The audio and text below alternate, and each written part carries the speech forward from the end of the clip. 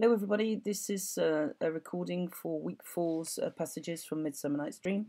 Okay, so we're going to be starting with Act 3, Scene 2, and we're going to start from about line 40. Oberon's speech, stand close, this is the same Athenian, to line 175.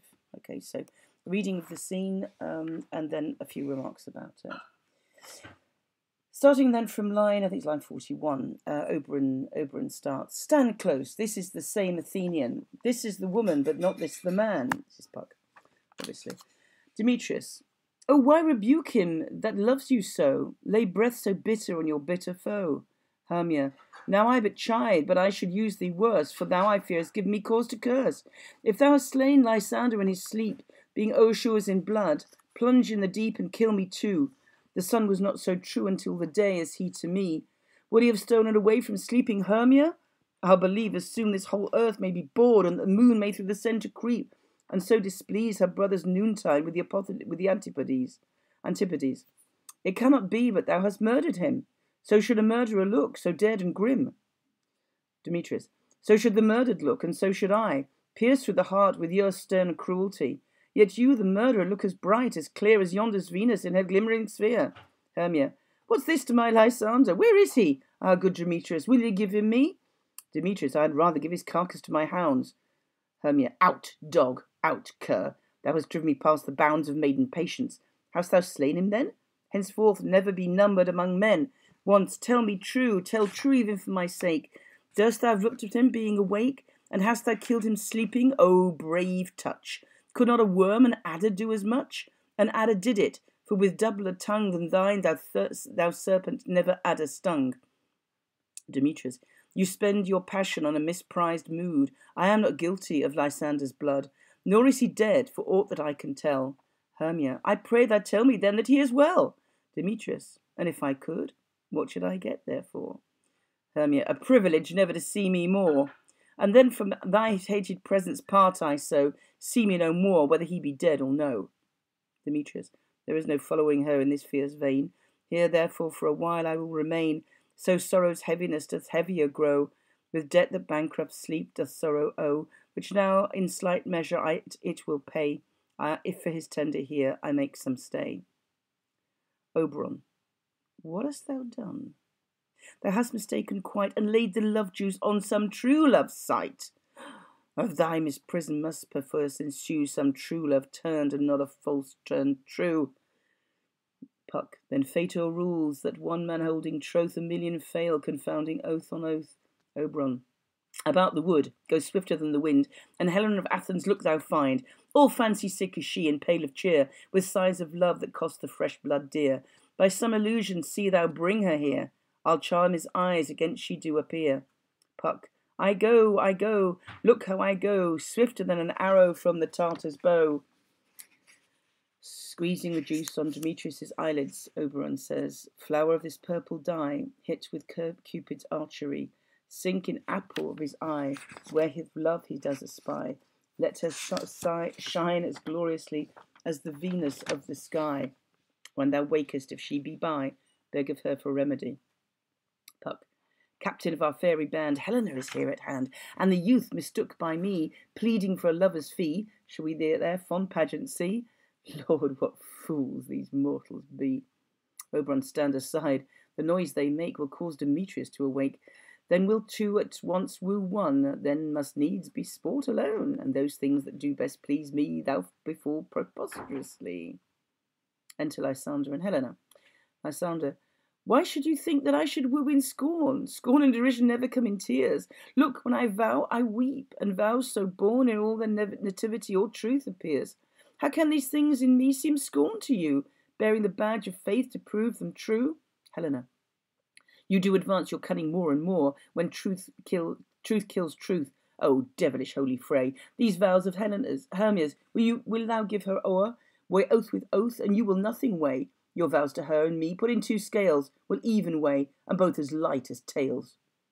Lysander. I had no judgment when I to her swore, nor none in my mind, now you give her o'er. Demetrius loves her, and he loves not you. Demetrius waking. Oh, Helen, goddess, nymph, perfect, divine, to what my love shall I compare thine eyne? Crystal is muddy, Oh, how ripe in show thy lips, those kissing cherries tempting grow, that pure congealed white high Tartar snow, fanned with the eastern wind, turns to a crow when thou hold'st up thy hand. Oh, let me kiss this princess of pure white, this seal of bliss. Helena. Oh, spite! Oh, hell! I see you all bent to set against me for your merriment. If you were civil and knew courtesy, you would not do me thus so much injury. Can you not hate me as I know you do, that you must join in souls to mock me too? If you were men, as men you are in show, you would not use a gentle lady so, to vow and swear and superpraise my parts, when I am sure you hate me with your hearts. You are both rivals and love Hermia, and now both rivals to mock Helena. A trim exploit, a manly enterprise to conjure tears up in a poor maid's eyes, with your derision. None of noble sort would so offend a virgin and extort a poor soul's patience, all to make you sport. You are, Lysander, you are unkind, Demetrius, be not so, for you love Hermia, this you know I know, and here with all good will and with my heart in Hermia's love, I yield you up my part, and yours of Helen to me bequeath, what I do love, and will do until my death. Helena, never did mockers waste more idle breath. Demetrius, Lysander, keep thy Hermia, I will none. If I loved her, all that love is gone.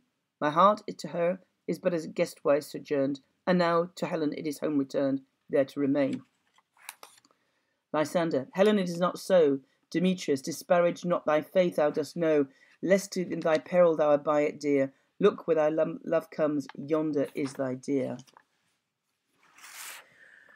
Okay, so a confusing scene. Here then we have the three lovers in the wood. The fourth will arrive. Puck, obviously, and Oberon start off the scene by seeing Demetrius and Hermia arrive. Hermia is looking for Lysander, obviously, and Demetrius is still pledging his troth to Helena.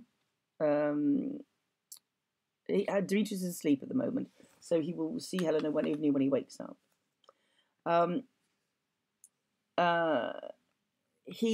Demetrius has still the love for Helena in his heart, and Hermia thinks that he's killed Lysander, and so therefore all the ideas of murdered the foe, the one you hate, etc. The idea of sport here is fun, is joking, mockery. Shakespeare is mocking true love because with a little bit of juice here, a little bit of flower juice, everything changes, and they fall in love with the other woman.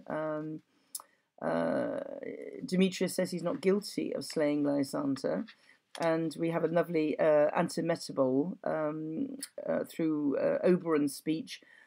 Some true love turned and not a false turned true. 91, that's line 91.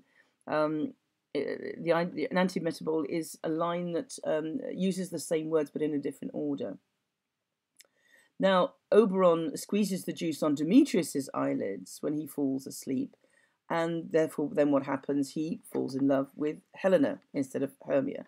So both men are under the influence of the love juice. Helena still does not believe that either of the men are in love with her. She wishes or had wished Demetrius to be so, but she knows that Lysander is not really what his heart's desires, but she doesn't realise, of course, that he's under the effect of the love juice squeezed on his eyelids by Puck.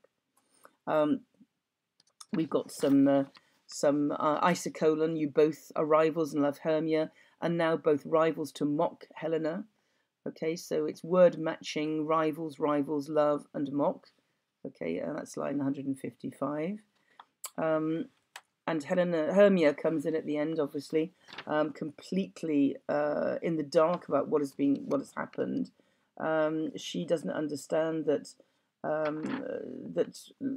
Lysander has been fallen foul of Puck, and still thinks that he's in love with her, and can't understand why he's suddenly fallen in love with Helena. So all this scene is to do with an immense confusion. If you get confused, and that's what Shakespeare is doing to all of us as readers and as spectators of the play, he is stirring up confusion between the lovers, and he's stirring up confusion between the various people, the various lovers, and in front of the spectators, they are just as confused as anybody else.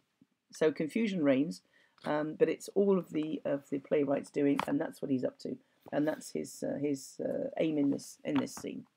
Okay, thank you very much. Speak to you later.